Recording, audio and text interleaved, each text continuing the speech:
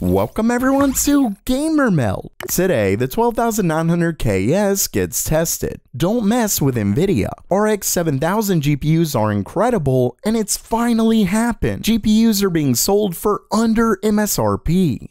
Okay, it's news time, and first up for today, we have one of the first benchmarks on Intel's upcoming i9 12900KS. For those who don't know, the KS variant was announced back at CES, and it gets a boost clock up to 5.5 GHz. Well, the CPU was recently tested in Geekbench, and according to the scores, it gets around a 5% increase in single-core performance and a 10% boost in multi-core. And of course, that isn't too much, but it's good enough to beat every other CPU in single-core benchmarks. Like the 9900KS, the new model seems to be a heavily binned one for those who want the fastest mainstream chip Intel can offer and are fine with paying for a small difference. Either way, the part is expected to begin shipping sometime in March. But first, if you're not shopping at Micro Center, you're doing it wrong. Okay, you may not have one near you, but now's the time to make the trip because they've sponsored this video to offer you a great deal, an HP laptop that's nearly half off. It has a Ryzen 3 3250U, 8GB of RAM, and a 256GB SSD for just $199 after the code. And you'll get to check out all the incredible stuff at Micro Center, like their wall of motherboards, tons of different cases, CPUs, memory, and pretty much anything you could want for your build. If you're not into building it yourself, you can use their builder tool, have an expert build it for you, and pick it up the same day. So if you've never been, now's the perfect chance. Just head to the link in the description to get this incredible laptop deal, and make sure to check out all the awesome stuff at Micro Center while you're at it.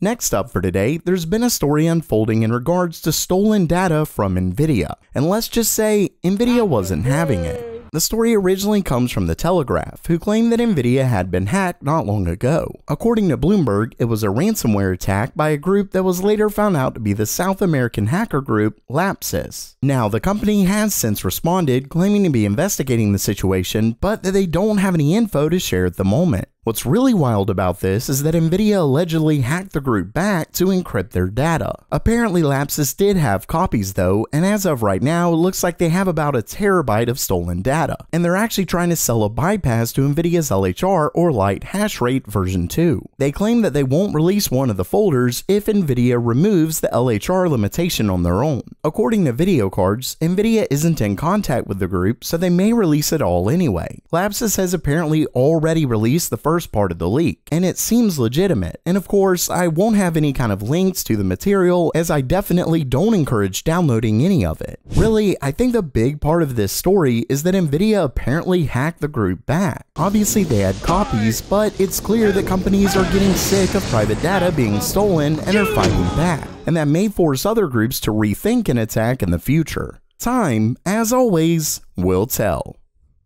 Next up, AMD's next-gen GPUs are seriously looking more and more impressive by the hour. This story comes from a new leak by Red Gaming Tech, who goes over AMD's upcoming Navi 33 GPU, which should make up their RX 7600 XT, 7600, etc., given the naming scheme remains the same. But before I get to that, he also discussed their lower-end cards, which is a bit disheartening. According to one source, Navi 34 is coming, but not until next year and with a focus on mobile. Another source said it's coming, but they haven't heard anything, and a third source says it's not coming. Now, Red Gaming Tech believes we're going to see a refresh of RDNA 2 for the lower end cards, which is what I would guess as well if this ends up being correct. But when it comes to Navi 33, once again their mid-range cards are set to be a monolithic die built on TSMC's 6nm process. But of course, we pretty well already knew that, but Red Gaming Tech shared a ton more information. For starters, surprisingly, it only comes with 8GB of VRAM. Now, a source said there could be a 16GB model, but in a comment to the video, Red Gaming Tech claimed that a generally accurate source says it's definitely only 8GB because it has a 128-bit bus. Now, there are two possible configurations, with one getting 5120 cores and one having 4096. He believes the 4096 is the correct one, But either way, he went over performance, and this is where things get interesting. Navi 33 is set to beat AMD's RX 6900 XT. Specifically, he said the high-end model, so likely the 7600 XT should beat the 6900 XT in regular performance. But in ray tracing, it's going to be significantly faster. Basically, AMD's next-gen GPUs are set to get a big jump in performance that we haven't seen for quite a while.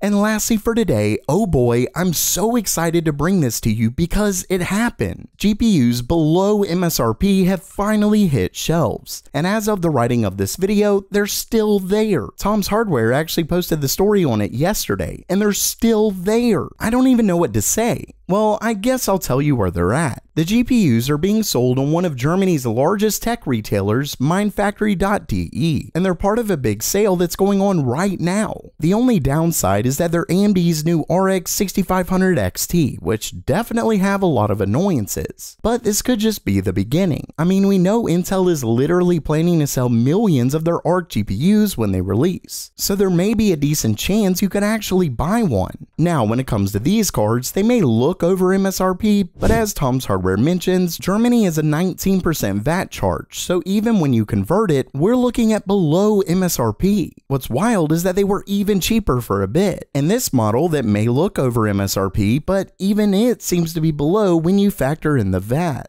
Either way, this is great news. And while this isn't in the US, Tom's Hardware has found one that's $59 over MSRP, but considering where GPUs have been in the past, that's not bad. Plus, we're talking brand new, so if things continue down this path, we'll likely see those drop as well. Fingers crossed.